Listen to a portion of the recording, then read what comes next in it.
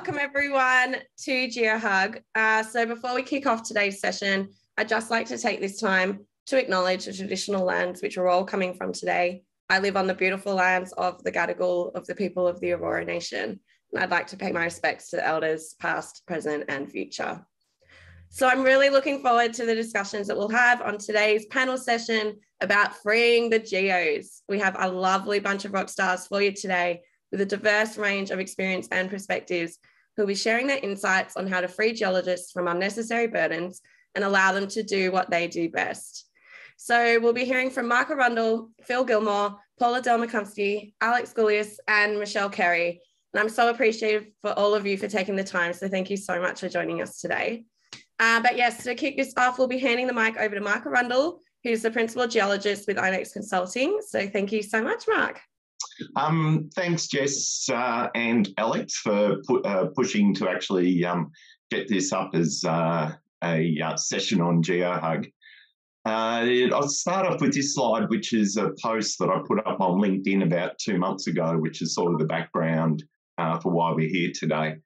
There's been quite a lot of views, 88,000. Quite a number of people have liked it and applauded, various engagements, and there was over 100 comments and quite a lot of reposts in it. So the reason I put this up initially was because I was hearing a lot about lack of geologists at uni or school students doing earth science, which is what we were talking about last week, and this seemed to be the major focus of attention. And more so, it was like this was the only problem that required fixing, and this was going to solve the geology problem that seemed to be. But it doesn't seem to be that way from where I'm standing, and perhaps part of that is because I'm a consultant, and I think part of it is there's this real large disconnect between what geologists think we do and what we actually really do. And I'm a bit concerned that I think we've allowed ourselves to actually get quite distracted.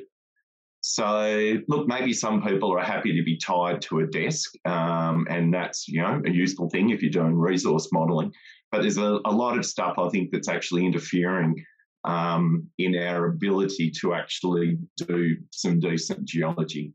And I don't think this is just a geological issue. Talking to my wife, I think this is more society-wide. So, there's a lot of distractions, and these are some of the things I actually listed in that post in terms of logistics, safety, stakeholders, staff, environment, health, compliance, report writers. Most geos told me with the feedback that I got that 30% is probably about as good as what they'll actually get.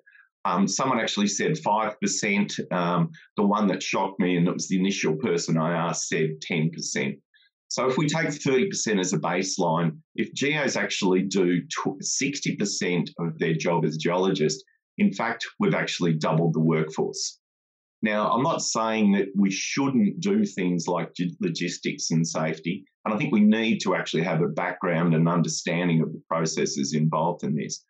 But I don't think this should necessarily be our core responsibility. So, how do we change? Now, look, I don't have all the answers, but I'm just going to put up a couple of things here. Basically, I suppose what I use in a number of ways. On the small scale, on the day-to-day thing, I actually assess a task before commencing. And I like using the mantra, delegate, don't integrate. So if it's a job that I can pass on to someone else who's probably potentially more experienced at it or better capable of doing it, I'll actually get them to do it instead of myself. In where most people will be coming from, you're going to need some sort of management support to do this. And there's a couple of companies I've spoken to who actually upped the amount of administrative support to actually start working on this. And the first thing you actually need to do with this is to evaluate the workload. What are the geos actually doing? And so I divided it into 4 areas. RO is an acronym I came up with about half an hour ago. And I've defining that as in administration, health, safety, environment, and community. R for rock thinking, and that includes data processing, and O is on the rocks, which is basically out in the field. So there's four areas I think that we actually need to look at. And it'd be good if you, as a geologist or the geologists you have working for you, can start thinking about how they go. And I'm not really into time and motion studies back in the 1920s and Henry Ford, but it's actually not a bad way to actually start looking at your job. Look, and as an example, this is my current bugbear probably this week and has been for the last month because I've been logging into bedded sands and silts until my brain's gone soft.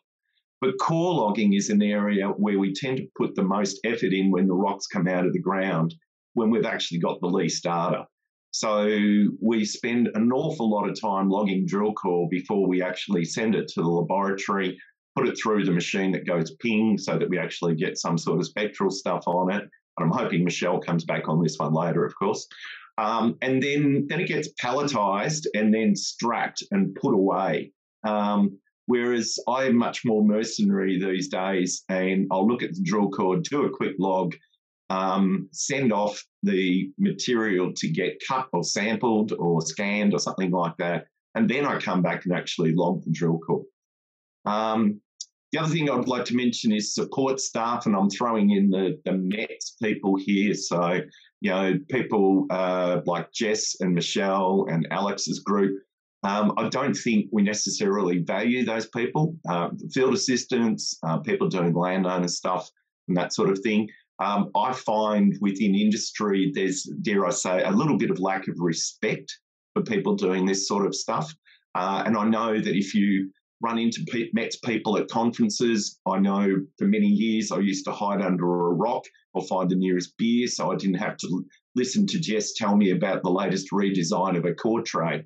However, at a conference I went to recently, I got pinned by someone and actually learnt something extremely useful. And I felt like an absolute nong for actually behaving that way. So I've changed my behaviour as a consequence of that. So, yeah, we need to actually learn from the people, not hide from them. And I've just put Hap up here, who's a Norwegian guy who travelled the world for 5 years, and he said that working as a fieldy was one of the most enjoyable jobs that he did around the world. And I just absolutely love that. And it'd just be nice to actually see people like that a bit more appreciated. The other big thing I'm on about at the moment is less doing, more thinking. And this is actually sort of a bit of a call out to the junior sector. And just to people who are working in that area, just to ask them what value to get out of put out an ASX release saying we commence drilling.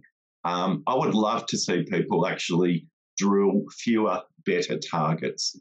And that sort of comes back into what I've put here is the big picture. When I actually look back in the last 60 odd years, I don't think exploration's changed all that much. I do wonder how conservative we are actually as an industry. And then if we have people who pop their heads up and want to change things, we just get very much into the naysayers very, very quickly and try and run it down. And I do wonder whether this is part of the reason, if we're not spending enough geo time, why discovery is actually down. If the geos don't have time to think, they won't have a chance to discover. That'll do me, Jess. Wonderful. I loved that. And thanks for the supportive METS. I really appreciate that. Was not a paid, I did not sponsor that comment, but no, I appreciate it nonetheless. Thanks, Jess. I know it is METS, but I'm actually halfway through, I can't even remember what METS stands for. Okay, so you've got a ways to go, Mark. Yeah, all right. Well, thank you so much, Mark. I really appreciate it, so thank you. So we're going to hand over now to Phil Gilmore, who is a geoscience consultant for GEMS Geoscience. So thank you so much, Phil. Yeah, thanks, Jess. Hi, everyone. So I got asked to think about my experience and sort of my productive geo time, I guess. And I'm coming sort of from an experience as a mineral explorer, as a regional mapper with government, person who's worked for consulting, now running my own business. So, and I'm just sort of thinking back, when have I been the most productive? It's when I've had ownership of a project. It's been my little baby. It's been really clear what I've needed to do. I've had a boss who's given me the rope to go off in a little tangent, but be able to reel me back in, but also be on hand for advice. I've had colleagues to discuss, and lots of arm waving, lots of big ideas, some of them rubbish, some of them good. And also, I think, is following on from Mark's point of view, they're really good support, for, whether it be from METs or admin, or just knowing that the vehicle you're going to take out is ready to go for field work. That just saves an enormous amount of time. Next slide, thanks, Mark. And so I was just sort of thinking about, well, what do I do when I want to get into geoland? And I really do choose what's the must-do stuff I've got to do, and then what's the nice stuff that I'd like to do. And you've just got to make a choice. There's so much, I suppose, like everyone in geoscience, there's so many little rabbit holes to go down. You've got to really think, do I really need to go down that rabbit hole? But if I really want to do some deep thinking, I switch off all my alerts, I switch off my phone, I switch off my emails. Emails will always be there to be answered. So, and I actually block out times in my calendar. But if I find I'm not being productive during that, I'll go and do those more boring but essential things and come back to that thinking time later. And I think, you know, especially in mineral exploration where we've got licenses that we look at, I think it just pays to look big, look big picture, think about the big ideas and the big geodynamic models and whether they apply to your area, and just, it doesn't hurt to just be looking at a big map on the wall and having a gaze and thinking about things. And I guess we live in an age with a lot of technology, which is fantastic, but I also like to sketch things in cross-section or in plan view and think about processes, and just sort of, that's for my mind is starts thinking about that, those processes, what's happened, how that neural system might have come into place. Next slide, thanks, Mark. So some things you can do as a geo, Mark just mentioned about the 30% geology. Well, if you're working a nominal 40-hour week, that's 12 hours a week. So when are you actually going to do that 12 hours? It's sort of, in my experience, not worth doing that as in smaller blocks. I think you've got to sort of chunk out those periods of time. And I think it's actually really worthwhile keeping a diary of what you're actually spending your time on, so that you can look at how you're going to get that 30% or hopefully more doing geology work. As I mentioned, turn off those alerts. That's just distractions you don't really need. And think about your value. Again, we have really, really talented colleagues in different areas who can help us, whether that's land access, whether that's making sure our gear's right. Think about what your value is to the company. You're being employed as a geologist, so see if there is someone that can help you with some of those other tasks. Next one, thanks, Mark. If you're a manager, you've got to trust your geologists. You employed them to be a geologist, so don't micromanage them. If you're a manager, you're a manager. So do manager things, don't do geology things. Let your geologists do that. It sounds so simple, but it happens in every workplace. And I think we as geologists can't help ourselves, because the thing that excites us and drives us is the geology, not the management. But it's really, really important that line is drawn. And I think too, there's so much reporting that happens across different organisations. Think, well, but why? Why do we actually need to do all this reporting? A bit like the example with the ASX before. And again, just thinking about relative value, if you can employ somebody who can take some logistics or whatever pressures off your geologist, then your geologist is going to spend more time doing geology. It's a no-brainer. Next one, thanks, Mark. I think there's a lot of things you can do as a team. We have, rightly toolbox meetings for safety all the time, but we never seem to take the time to talk geology. It's a pretty simple thing to do. We can divvy up webinars and presentations. There's so much content online these days, particularly after COVID. You could spend every day, all day, just looking at online presentations, which is fantastic, but we don't all need to do that. We can divvy that up and disseminate that information. And just to finish, thanks, Mark, last slide. I mean, why we're doing this is we've just got so many distractions. We've got all this training, we've got all of this data at our fingertips. We also really importantly need to be in the field to check some of those things. We've just got to minimise those distractions. So I'd be interested to see what the other panelists have to say and then the feedback, but hopefully there's a few tips there that will lead to some more thinking time. Thank you. Thank you so much. Yeah, I really appreciate that. There was some great solutions put forward there as well. So thank you.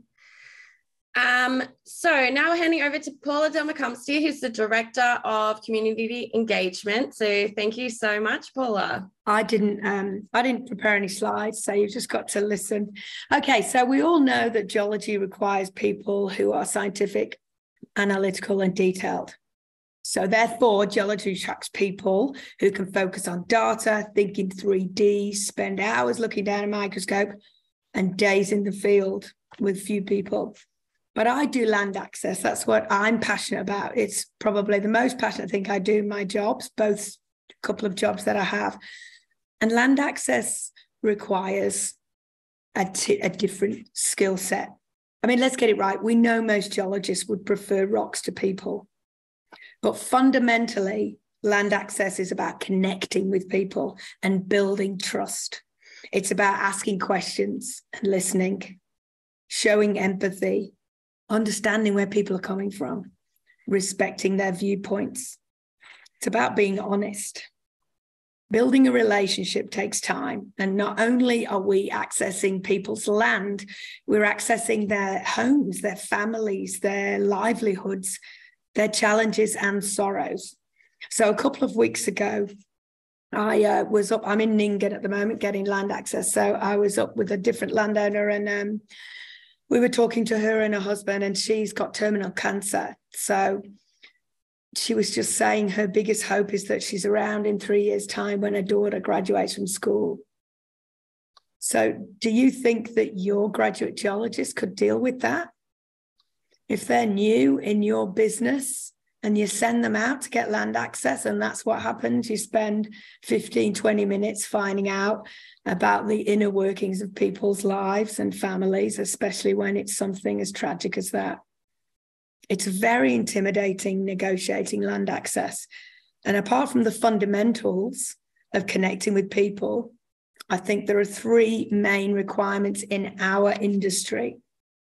And the first one, you geologists out there who do your own land access, is not pushing your own agenda. I've been pressured by clients to sign a landowner up to access, or even just get them to give access without a land access agreement, which now is against the law. And the client believes it's their rights, and they believe the law is on their side. If a landowner meets someone with that attitude, they'll more likely be defensive and unresponsive. They can sniff your agenda a mile off. The second thing is don't talk jargon. So I've been out visiting a few times and I've taken the client. The client likes to be shown around and brought out, which is a bloody harrowing experience for me because they speak like a geologist. They can't stop themselves. It's taken me years to learn not to speak jargon. I was at a meeting when I was working at Cadia. I was at a meeting when the Enviros, a long time ago, were informing the near neighbours about the potential aquifer issues that Cadia East may form when they started developing Cadia East. All the landowners wanted individual plans to know where the water bores were going to be put or the spring sampling sediments. And the senior Enviro was trying to be really helpful, and he stood up there and he goes, "No problem, I'll give you all a PDF."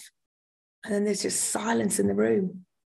And then one brave farmer said, "What's a PDF?" So they're all sat there thinking, "Oh, we're really dumb." Of course, they're not dumb. They just don't know. They didn't know the jargon at the time. And the third thing, you need to be willing to take harsh criticism. That first phone call of a new project still gives me butterflies because you don't know what the response is going to be on the other end. Sometimes you get yelled at, sworn at, blamed for anything and everything. My colleague, who I'm training someone up at the moment, he got yelled at for not being able to find the phone number. You can't bloody find phone numbers anymore. They're just not available. But it was his fault that he couldn't find the phone number, and he was mad that we dropped in unannounced and didn't call beforehand. So you can't help but take it personally. It's just sort of a natural thing. Even though you know it's your job and you're doing the best you can, you still take it personally. So in conclusion, the beginning of land access for any exploration activities is absolutely the most critical part of your process. I'm a geologist, so I know I love rocks. Don't get me wrong, I love rocks. I just love people more. Building that trust, showing empathy and respect, and giving the landowners time is going to set you up for future exploration, rather than coming in with your own agenda and feeling like you can do anything because you've got the rights. That is just going to put you back potentially to the legal process, and nobody wants that. But once you've built that trust with that landowner, they'll be friends for life. So I'm very passionate about doing it properly. So make sure if you do send out your geos that they are fully prepared for these things. And I am quite happy to share my information. Thank you, Jessica. Thank you so much. There's some great tips and insights in there, so I really appreciate it. So now we're on to the CEO of CorePlan, Alex Goulios. So thank you so much, Alex. Sorry, I'll just unmute. Can you hear me? Yeah, there we go. Perfect. Thanks, Jess. Guys, great to be here. I feel like a little bit as an intruder. I must apologise. I'm not a geo. I come from the tech industry, having studied GIS before entering the mining industry. But I must say I've spent my entire life my entire career working with geologists. And very early on, I fell in love with the entrepreneurial spirit of geologists and the thrill of discovery and the fact that they're this cross between geologists and artists. So my perspective is more as an observer, and really great to be here. So I've been wondering why we need to free the geo and whether they really want to be freed. Do they actually not mind doing what they're currently doing? These are sort of the things that we practically hear every day in our business, and we talk to exploration managers and managing directors and geologists, about the way they work and the work that they do, right? And what we're hearing is that, somehow, what's happened is that they've become glorified data clerks or data wranglers or DBAs and software engineers and all the things that Phil and Mark sort of alluded to. So I find myself wondering sort of how did this happen? Digitization in the mining industry. If we look back in the early 90s, we were asking geologists to, they were stuck digitizing maps and spreadsheets. And as I entered the industry in the early 2000s, GIS was becoming the norm. So we gave geologists computers to lug into the field with the 4 extra spare batteries. And, unfortunately, though, the geological mapping was very, very cumbersome still, and logging systems were still very manual and still Excel-based. Really not a lot has changed, and we hear productivity in mining has really dropped 30%. It's no wonder. I mean, exploration is super complex. It's no longer a walk through the bush and stumble onto something and boom, here we are. We found it. I mean, that's been done. That's a little bit over. It's much more complex, and there's a lot more needed to make that discovery today. And there's more people and stakeholders both in the field and in the office. It used to be that we would give all the technology, all the maps, all the computers, all the GPS gear to the geologists. We'd send them out to the office, to the field, and we wouldn't see them for maybe 6 weeks, and that was it. But now there's more stakeholders in the office, and they want more information, and they want it in real time. And how is, almost on an hourly basis, how are things going on the exploration program? There's more and more data. Cumbersome processes have also been around, like legacy systems, and they've become more cumbersome because we have to maintain the legacy processes. Plus, we're reacting to increasing government regulations, data hygiene, and so on. Everything seems to fall back on the geologist's role, and that's just becoming more and more difficult than before for them. So it's no wonder these factors are weighing them down, and it's really trapping them in the cells and preventing them from doing what they love to do, and they should be doing, really: interpret the results, validate, go back in the field and do actual geology. So we also mustn't forget where we are at the moment with Gen Zs entering the job market. Geology perhaps as a profession has a lot to do to attract these new people into the industry. It's competing against a lot of career paths that are much more technologically advanced, digitized, and we've really got a lot of work to do there. So I'm wondering what the way forward is. Mark, next slide, please. Thanks to Hannah a couple of months ago, we've got one option. We can do nothing, toughen up, give the guys a bit of an emotional support rock, and this being GeoHug, maybe a big hug. That might work, but I'm keen to explore how we free the geos. I guess from my observation, again, geology is across, it's science and it's art. So in order for these guys to do the art, for that to be able to happen, how do we liberate the geologist? And from all that data wrangling and low value work and the spreadsheet, I guess our philosophy at Corplan is to enable the geologist through digitization and through automation. That's the key to freeing them from their cells and enable them to do more what they love, and as well as being out in the field. But I'm super keen to hear about what you guys think, especially the attendees and the panelists today, and what the solutions are from your side and how we can help. Thanks so much, Alex. I loved the slides. The rock is an ongoing joke on GeoHug, so it's awesome to see him featured again. But yeah, thank you so much for your perspectives. I really appreciate it. We have one lovely, wonderful speaker left, Michelle Carey, the Chief of Product Management at IMDEX. So thank you so much, Michelle. Thanks, Jess. Actually, before I dive into my slides, I wanted to make the point. I don't know, I'm sure many of you saw the picture that was being put around to advertise today's session. And I must admit, I smiled looking at it because I could see pictures of a whole bunch of people who were clearly geologists, looking like they were doing geological things. And then there was me with my corporate headshot, all right? I am a geologist. However, I think the point I think that's worth making now is that there are lots of different career paths actually for geologists now, including career paths that see us working for METS companies. And there's a lot of smart people now who work for those METS companies. So I think it's really important to recognise that freeing the geo means lots of different things now and can mean lots of different career paths. So if we go to the first slide, this is one that I've used lots of times, mostly because I just really like the Pierce Brosnan picture, really, I'm not going to lie. I mostly wanted to use it today, though, to talk about all the things that geos aren't. I quite often use it to talk about what geos want to think that they are.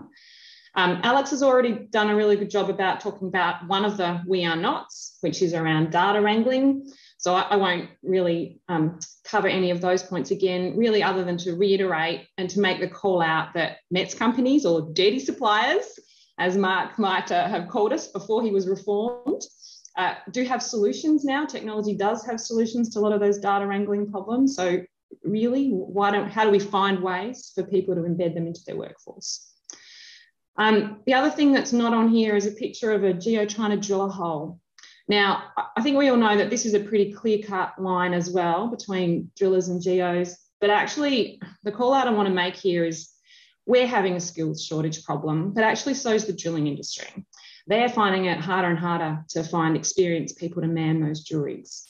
And what that's meaning is you're starting to get this funny air gap between us, right? Where drillers maybe don't have the experience and exposure that they used to, so might not quite know what to do. Geologists increasingly might not quite know what to do either. And so that can lead to some, I think, quite interesting situations in the field. And, I think it's this call out that freeing up geologists is more than about us. And really the lead on point from that is I think it's really important for us to make the distinction that we don't want to do lots of logistics, right? A lot of the other panelists have been really good at talking about all the things that we get stuck doing. But there's a bit of a distinction here between one role that I think is still ours, which is around leadership on that drill rig or leadership out in the field. You know, I kind of call it being who's the CEO out here. And I think that is the geologist. We're the ones that have got the vision, you know, about what good looks like. What's the outcome that we want from this drilling program? That does sit with us. So, but how do we do that, right? That's, as I said, that's a vision piece. That's a leadership piece. It doesn't mean getting caught in logistics. It doesn't get caught in the day-to-day. To stretch the analogy, that's a COO. That's a different role. So I think it's really interesting for us to explore how we show that leadership around getting what we want, but not get caught in the day-to-day. We'll go to the next slide. And yes, Mark, you'll be reassured that I have gone here. Now, I typed in robot geologist into Google. I should have used ChatGPT, obviously. And this is what I got back. And really, the point I want to make here is, what are we freeing ourselves up to do? Do we really want to free ourselves up to be data collectors? The reality is now that there are lots of sensors that can help with that. Now, to Mark's point, though, I'm not advocating that we use sensors to replace geologists entirely in the logging process, for example, but I am advocating that why aren't we allowing sensor data to be collected, aggregated, turned in to answer products, and then use those to guide the way a geologist is doing their logging. Mark asked me offline whether I was considering, you know, replacing the Steve Beresfords of this world. Now, for a start, Steve's my husband.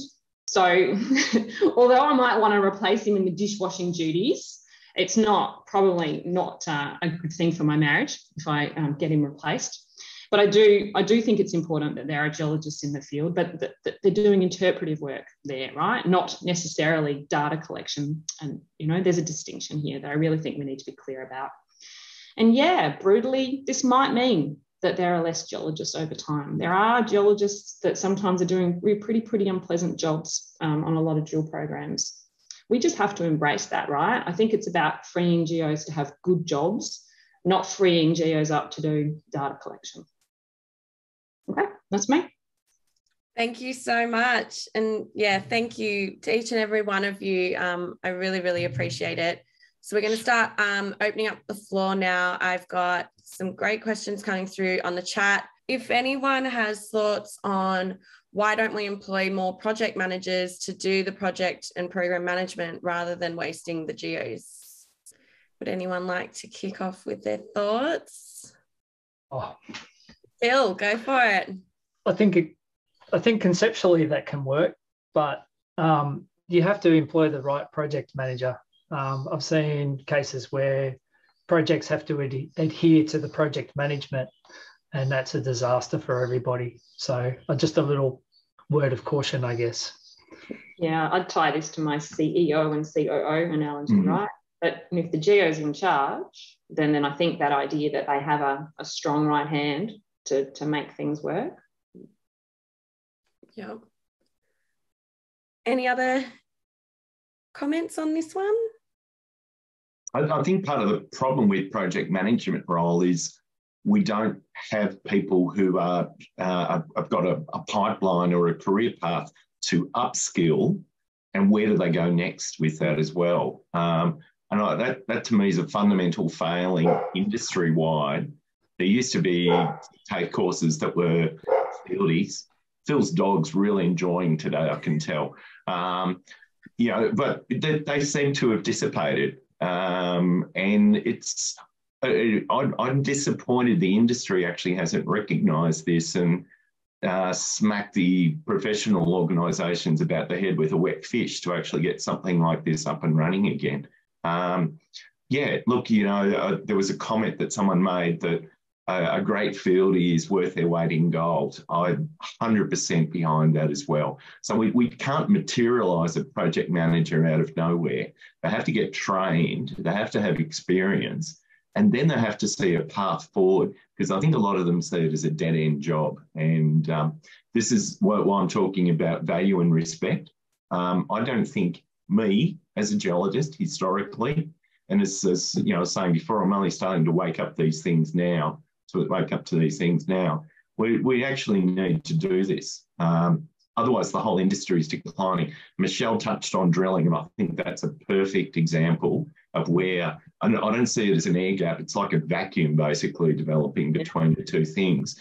And the big thing for me is it costs money, because inexperienced drillers, inexperienced geologists coming together will make mistakes that actually cost money.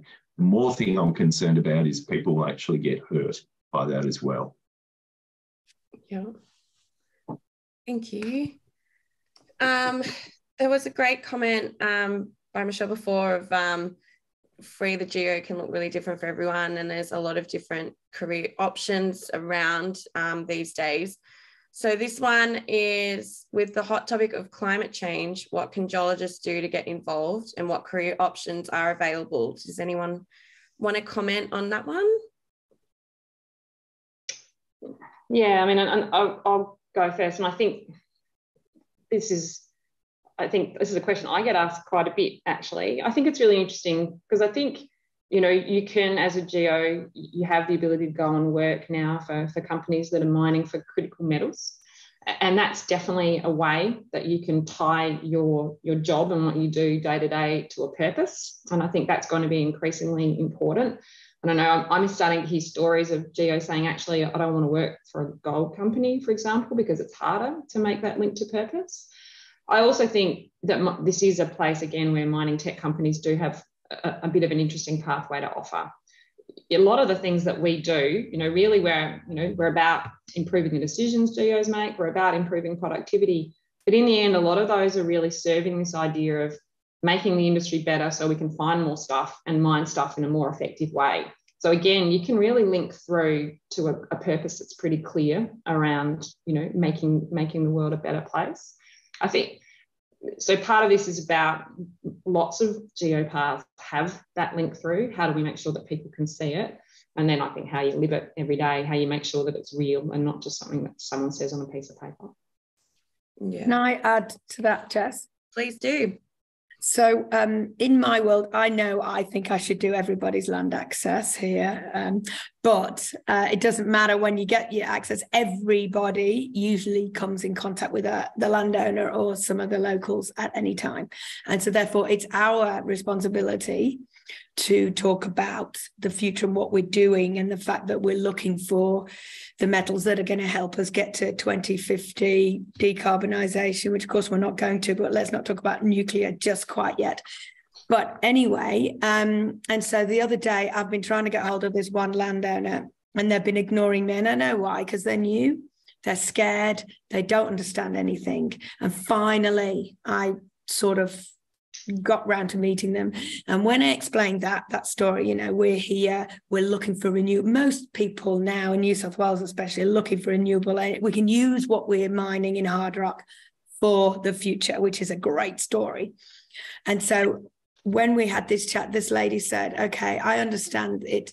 It's not about my husband and I.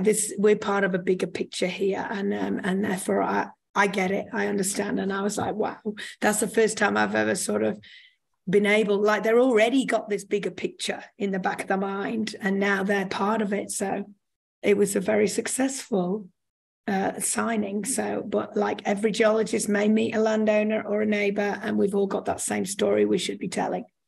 Yeah, that's a great example. Thanks, Paula. Did anyone else have any comments on that before we move to the next one? Look, I thought what Michelle said was great. You know, it's Pete Betts, I think, made the comment about that the mining industry loves showing the abattoir. We don't show the end product and that sort of stuff. And part of it, I think, is the decision makers on the ads are the people who are senior executives of the company. So the Minerals Council comes up with two alternatives, and the guys who work in industry say, oh, I like that one. That one's more relatable to me. But that doesn't matter. You know, our consumer, if you like, or the target audience don't care about, you know, the latest Cat 789B truck going up the hill with hydrogen power. My children don't care what metals are in their smartphone. They just want the smartphone to work.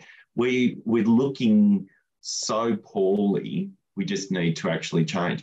I find if someone asks me what I do, and I say I'm an exploration geologist, and I may have said this last week, but I may as well be an undertaker. Climate criminal. I get called a climate criminal when the kids at school find out. Yeah. So, we actually need to change the way we actually talk about ourselves and that sort of stuff.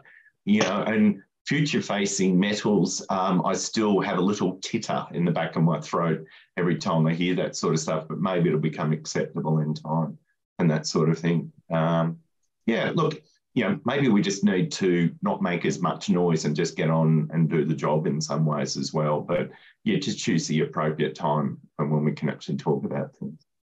Yeah, thanks for that. Mark, you say 30% is the norm for time on rocks. Does this include desktop geology, such as modelling, EDA, GIS, or just direct rock time like logging and mapping? Great question. I just looked at EDA and it reminded me that I don't know if Michelle saw, but there were two different definitions of METs came through in the chat before. I know. So I've got a branding problem, right? Aaron was correct, by the way, if anyone wants to know. That is the official def. And I know both of them actually work in METs, so that was, I think that's just beautiful. And I was going to say one of them, but I didn't want to make myself look dumb, so I'm glad that someone put their hand up and did it for me. Thank you very much. EDA is exploration data analysis, or what I like to refer as gassing, but anyway, that's another topic for another day. 30% is total of everything. There are a few companies that are actually working on this at the moment, and I have seen some things that some sites actually have on the rocks at 30. However, that is the exception rather than the rule. The amount of logistics, report writing, not necessarily stakeholder engagement, because I think we're actually starting to wake up to that, is coming through. And the companies that I've been speaking to, they love this idea of delegate, don't integrate. And when you actually look at the integration that people are doing, and Alex is just going to love it. I've got a wad of plods here on my desk with the surveys as well. So, I'm living the dream of the paper nightmare of having to scan it. And particularly these small little ones don't scan particularly well, which unfortunately, I've still got to pull one out of the scanner after we get off. Did they get faxed to you in the first place, just to really round it out? Okay, let me tell you my fact story. The first time I saw, I did a vacation work at BHP Petroleum in, this shows my ancestry, in 1984, 1985, and they were drilling a hole off the Northwest Shelf. The log from the drill hole was coming through in real time to the fax machine, as the hole was being drilled. That was 40 years ago in oil and gas. All I see with a lot of the technology that we're doing is what I call slimlining. Having worked in potash and oil and gas, I see the machines that they actually have. And we are so behind with our slimlining. Basically, it's not funny. It's a major challenge for industry. And I think that's where, and this is where the, drilling undercover actually needs to have those tools in operation before we're actually going to make an impact in that regard. But I'd like Alex to comment on that with the reams of paper that you guys must see that you can actually smack out with and I just love it when I see a driller with an iPad in the field. Mm-hmm. Well, I guess we also should probably look at, you mentioned the word fax, which anyone you employ now will have never heard of before and not know what it is. And then you also mentioned the word scanner, which if I ask any of my team to do, they don't know how to use it. So, you know, that's the generation that we're employing now into the industry. And so we've got a real chasm there. And, you know, there's this idea of this 30% really doesn't sit right with me, because, you know, geologists are supposed to be specialists, not generalists when touching a million different things. So we've got to really choose where they're going to be generalists, because it is a complex role. And, you know, they need to look at the rocks, they need to know geochem, geophysics, alteration, they need to know about economic geology, they need to know about everything. But they're also asked to do this, you know, back to this project management style of everything else around it. And, you know, that's probably left in someone else's hands. You know, I think you touched on it, a great fieldy, you know, should be telling you what to do, and running the show. That they're a project manager. They should be empowered to run the show, and then you really can wander off and look at the rocks and think about things completely different. That 30% is shocking. I was told a story, and it's one of the stories of people that are less than the 10%, and it made me think of something that you mentioned, Phil, was that one of the other weird things that was causing people to spend less time doing geology was that the exploration manager sitting back in the office wanted the core log every morning by 8:30 a.m. for them to have a look at with their cup of coffee and to start their day. And what that was causing for the geo in the field was this kind of like this thing where it's like, oh, well, I have to be up at 7 and then I have to finish my logging by 8 so that my exploration manager can see it. So you're actually also just compressing the time to do the work. Oh. Into a tiny portion of the day. You're like, that's actually causing people to not, even if they had the time, potentially not being given the time to do it. And it's also the sort of probably the most important thing we do is we spend all this money drilling, all of this time getting land access, getting the logistics right, and then you're rushing the logging of the core. Yeah. Yeah. And to Mark's point, and you don't even use data to inform it, and you know, all these things, right? Like, yeah, why have we just rushed the thing that's the most important? Yeah. Because we're still stuck in the 50s and the 60s in the way that we approach the exploration. Yeah. Although I'm not sure if everyone's aware of all the drilling that Minex CRC has been doing. That was coming out of the DET CRC. So I'm not totally all over slimline drilling, but it's pretty interesting to see sort of real-time geochem, real-time petrophysics, all that sort of stuff coming out now. But I guess, you know, there's proxies to do that as well with conventional drilling.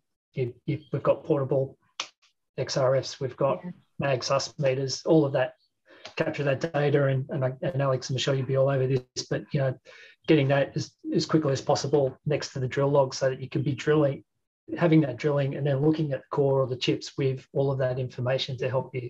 It's honestly more around workflows to make that easy to do, so you don't end up, I don't know, we use this picture sometimes internally where you've got some poor geo with 2 machines that go ping, no, 3 machines that have gone ping, right? An NIR, an XRF, and a mag sus meter, all, and then just a lot of data and a lot of mess. But, you know, that's just workflow and tech, because you're right, actually the things that do it, and of course you could replicate that effect now with, you know, one of the many scanner units that are starting to appear that make it a bit more of an integrated effect. But yeah, you know, these are things that could be done. We're not doing them very often, but they can be done, right? And that Minex CRC stuff is really exciting, right? With the coiled tube rig program, we sponsor some of that. And yeah, that is starting to get closer to these oil and gas analogies where people are putting sensors not just down the hole, but actually behind the bit, so that in real time you can be starting to collect geophysics data to inform what the rocks are. So that's a very oil and gas like step into the future. Hey, I've got a little tip. Maybe everyone's been doing this and I'm very slow to the party, but I've got a colleague at Geoscience Australia who takes half core and scans it on a flatbed scanner. I've never thought of doing it. It's brilliant. Yeah. Put away your cameras, just get a $40 scanner, plug it into your computer. The detail he gets is amazing. That's really cool. It's really cool. There seems to be a lot of people getting disenchanted with geology positions as they advance. how can we find more career options without leaving the industry? Come and work for me. Can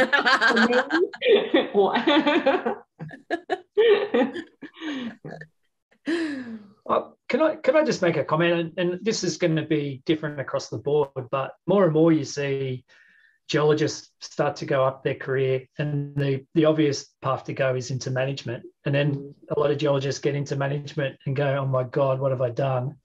And then it's actually hard, ridiculously hard, to go back down to what's seen as a lower position, but is actually probably much more important than the person who's in that management chair. And so, you know, hopefully there's more and more recognition across the industry of rewarding people for their technical excellence and in terms of remuneration and conditions, rather than just going up a ladder.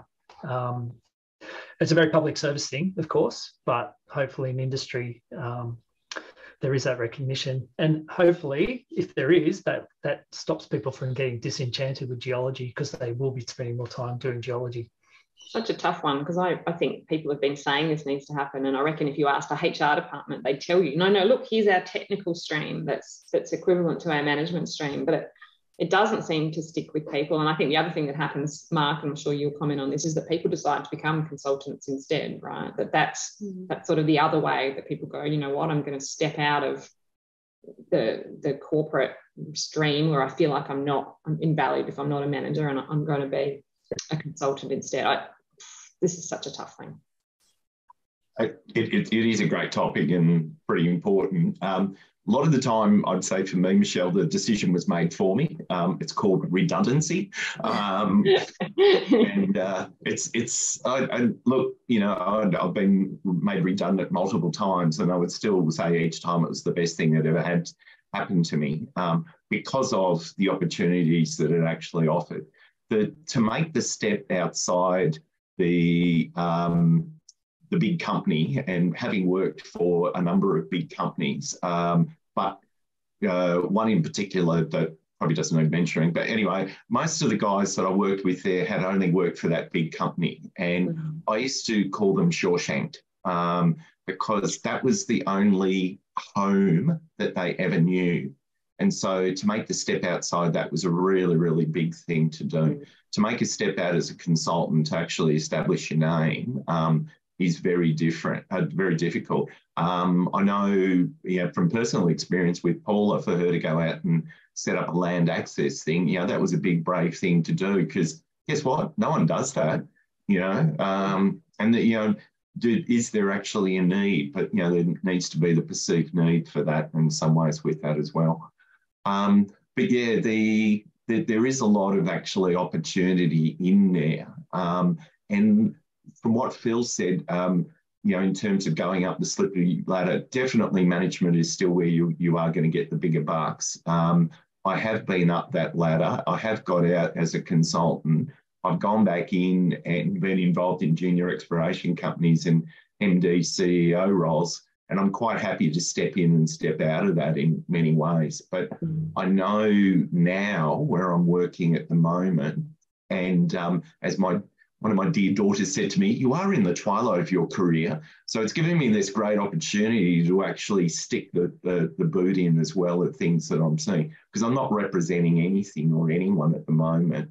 I'm just had a fantastic time working in the industry for a number of years, and worked with some amazing people and still are getting in there. But I'm just actually want to see things actually improve a lot. And the ability of some of the tech stuff that I see Index, Data Rock, Core Plan doing, I just want to see that a little bit more integrated in the workflow for companies to actually start appreciating how they're actually have created the skills crisis by loading geos. And, I don't want to go back to the 90s where we had the drafts people and the typing pool and multiple office managers. But I think because exploration is stuck in this mentality of operating in the 50s and the 60s, unfortunately, Cam's image of Perth's coming back into my mind time and time again. We actually need to sit down and start again and look at how exploration actually should be run. And maybe with a white sheet, we may see that it actually should be structured a little bit differently than the way that we're running it at the moment. Yeah, I think it'd be a really, really interesting way to tackle it, right? Because I think one of the challenges we have trying to introduce new things is, we're trying to shove new things into an old workflow and it doesn't work. So you almost have to, and we know, by the way, that we probably have to help with this sort of thing now. It's like, what if you stood all the way back, what would the core shed look like today? How would you actually run this to get a better outcome, and a better outcome for Geos, and actually a better outcome for the resource company in the end? Yeah, so I think it's a really interesting thought exercise. Yeah, a constant source of frustration for me is that people tell me, gas is a geochemist's tool. And, it's sort of like I've got to get the big rubber hammer out from 1993 when Simon first wrote it under DOS and say, no, it is not. It's a tool for Geos to look at their geochem data. And that's where one of the issues actually is. There's a perception of what certain things actually are. And I think that's why groups like... Yeah, when Simon and then Dave envisaged that thing, if you ask them what they think they were doing, they were making geochemistry accessible to geologists. That's actually the philosophy that sits behind it. Yep. Oh, sorry, keep going. I mean, just touching on the workflow things, there's a lot of legacy systems, and, don't be afraid as Geos to go, let's just throw it out. You might find that it's, and look at, as Michelle says, a new workflow, because sometimes we're holding on to things thinking, oh, no, we can't, we've got that, that's going to cost us a lot. Sometimes putting something new in, it's change, but it's not necessarily more expensive. Thank you so much. I really appreciate everyone's time for coming along today.